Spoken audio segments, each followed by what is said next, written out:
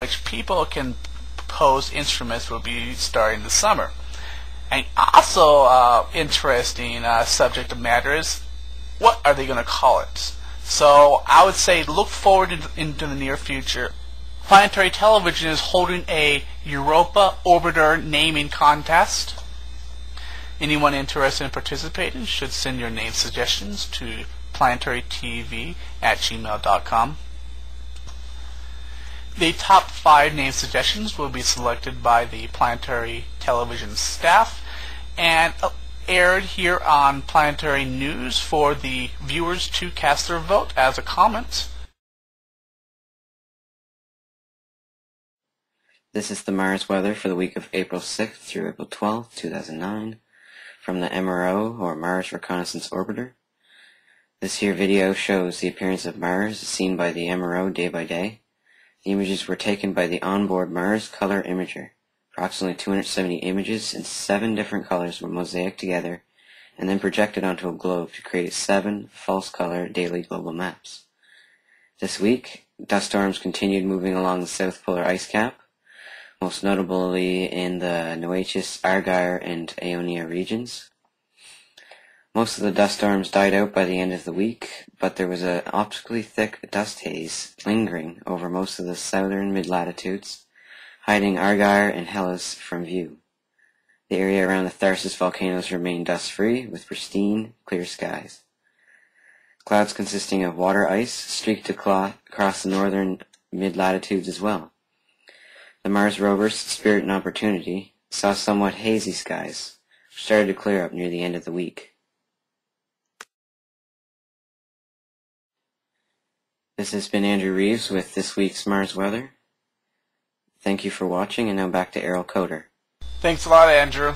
I'd like to take this moment to thank Andrew for joining us. I first met him last year when he was doing Mars temperature updates, and I decided to bring him along with us, and so he can bring his skill and be part of Planetary Television and Planetary News. Spirit experienced a series of anomalous events beginning on Sol 1872, which was April 9th, 2009. Spirit failed to wake up for 3 planned events. The rover eventually woke up from an expiring alarm clock timer 27 hours later. Then an unexpected reset of the rover occurred on Sol 1874, April 11, 2009. A second reset occurred on 1875, April 12, 2009. It was also discovered that the rover did not record any data in flash memory on Sols 1874 and 1876, April 11th and April 13, 2009. That is why there is no images available. Sols 1877 and 1878, which was April 14th and 15th, 2009, have been normal without any errors or anomalies. At this time, there is no explanation for these anomalies. The rover is power positive with the batteries fully charged each day. All temperatures are resetting with allowable limits. The project is systematically resetting subsystems to bring the rover back to normal operations while continuing to investigate this anomalous behavior. Normal but cautious operations are expected by the middle of the next week. As of Sol 1878, April 15th, 2009, April 15th, 2009, which was yesterday at the time of this recording, Spirit's solar array energy production is 241 watt-hours, with atmospheric opacity around 0.964. The dust factor is around 0.316, meaning about 31.6% of the sunlight hitting on the solar arrays penetrates the layer of accumulated dust on the array. Spirit's total odometry is 7,726.28 or 78 meters, which is about 4.80 miles. Opportunity has been crater hopping as the rover heads south, making drives between several small craters and taking drive-by images of them. These small craters, just a few meters or yards in diameter, are from fairly recent impacts, occurring in the last maybe 10,000 to 100,000 years. 4 drives were completed in the week, totaling more than 140 meters, about 459 feet. The drives were all blind drives. They used a mix of driving forward and driving backwards. The longer drives include slip checks. Importantly, wheel currents have returned to more normal levels for the right front wheels drive actuator after it was rested for several sols following concerns about drawing higher than usual current during drives in February and March. As of Sol 1858, which is April 15th, 2009, yesterday at the time of this recording, Opportunity's solar array energy production is 491 watt-hours. Atmospheric opacity remains around 0.921. The dust factor is 0.615, meaning that 61.5% of the sunlight hitting the solar array penetrates the layer of accumulated dust on the array. Opportunity is in good health with an odometer total of 15,205.65 meters, about 9.45 miles.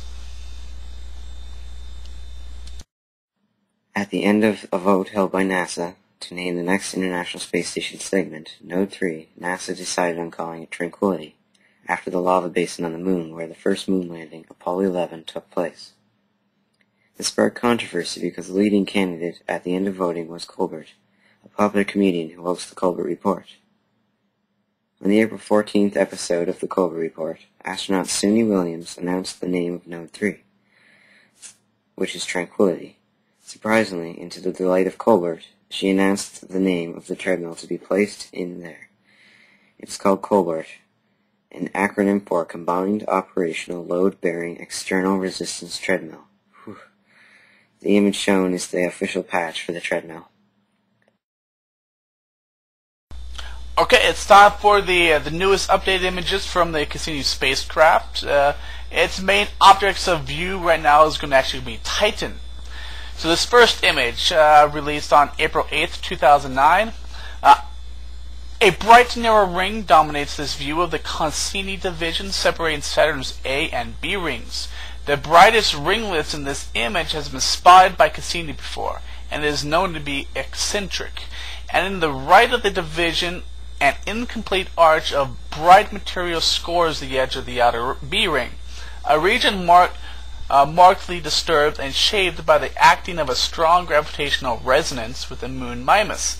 Cassini scientists are presently investigating the shape and behavior of the outer B ring. Alright, this next picture, released on April 9th, 2009, a faint G-ring surrounding Saturn offers up a glimpse of its newfound tiny moonlet. The moonlet is near the center of this image. A long exposure of 45 seconds was required to capture the light from this tiny object and G-ring. So the moonlet and a few stars have been smeared by motion, the stars showing up as a short diagonal dashes. The moonlet has also been, in August 2008, Cassini scientists spotted this moonlet, dubbed S2008-S1. Its orbit is an arced or partial ring within the G-ring. Imaging team scientists estimated the moonlet's diameter at about half a kilometer, 1/3 mile. Okay, this last picture, submitted on April 10th, 2009. From the dark side of the Titan, the Cassini spacecraft profiles the moon's atmosphere as sunlight filters through its upper hazes. An airless satellite would appear in this viewing geometry only as a lit crescent, but Titan's thick atmosphere scatters light all along the edges of the planet to create a ring of light. Images taken using the red, green, and blue spectral filters were combined to create this full-color view of Titan at high phase. The color in the image of the right has been computer enhanced to bring out the outer haze layer, and the contrast in both images have been enhanced. For our trivia contest for this week, last year the Phoenix lander landed on Mars, and one of its missions composed of a number of ovens. How many ovens in total did the Phoenix lander have? Send your answers to PlanetaryTV@gmail.com. We will select a winner from all the right answers and show them recognition by presenting them on the next episode of Planetary Television's Planetary TV.